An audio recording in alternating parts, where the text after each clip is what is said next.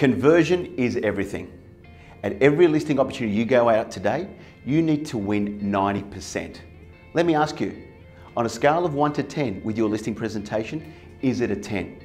And if it's not, what are the areas you need to work on and improve on? Last year I was talking to a client, he went out to 4 listing presentations and he lost all 4 of them.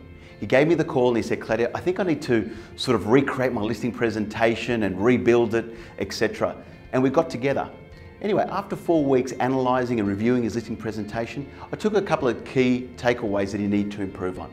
Number 1 was, when was the last time you role-played your listing presentation? And he said to me, he couldn't remember.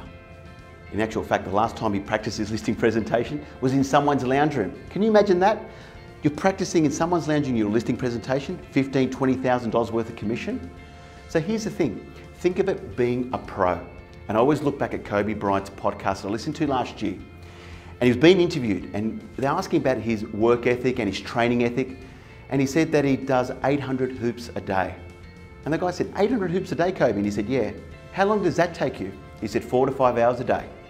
And he goes, do you really need to do 4 to 5 hours of 800 hoops? Why couldn't you do like maybe 100 hoops? And he said, I take this very seriously. He says, when I'm given an opportunity at the free throw line, I've got the team's responsibility to get the full 3 points. So I can either win the game or lose the game. The question is, are you thinking like a pro, like Kobe Bryant?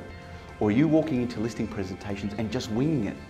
Because winging it ain't gonna get you very far in this market today. So that was number 1, role play your listing presentation 3 to 4 times a week. The other thing that we worked out was, what are the most common questions that your clients and customers ask you in a lounge room? Like, do you actually know? Have you ever written them down? If you haven't, I dare you to go and write every question that you know that your customers ask you.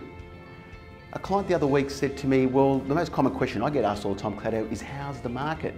Well, here's the thing. I said, well, what did you respond? He said, oh, the market's great. We had our auctions on the weekend, Claudio. We sold 4 out of 4, 100% clearance rate. 2 of them sold above reserve price, etc. And you know what? A lot of agents do this. Which is talking.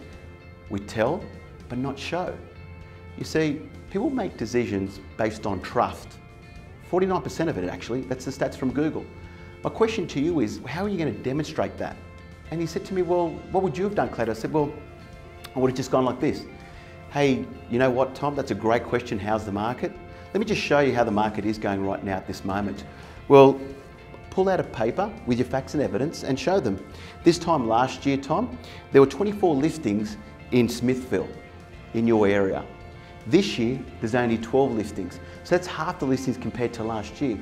So what that means for you, Tom, is that there is still a high demand of buyers out in the marketplace, but supply is quite low.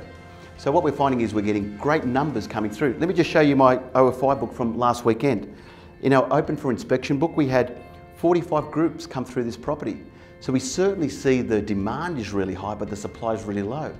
And that goes back for you, Tom, meaning that you'll be able to achieve a really strong price. So when you start to demonstrate to people how the market is with facts and evidence, not just talking, that's how you start moving people into action. So 2 takeaways that I want you to think about right now about getting a conversion of 90%. Because if you're not thinking like that, you're not thinking like a pro, you're starting to think like an amateur. Go away, start role-playing your listing presentation, and number 2, remember, show, don't tell.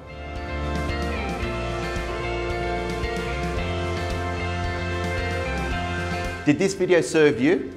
You can do one of 2 things to continue your journey of growth. You can join me at claudioencina.com, where you'll find some training resources, sign up for our weekly newsletter, and join us on our social media platforms. I look forward to connecting with you in our next video.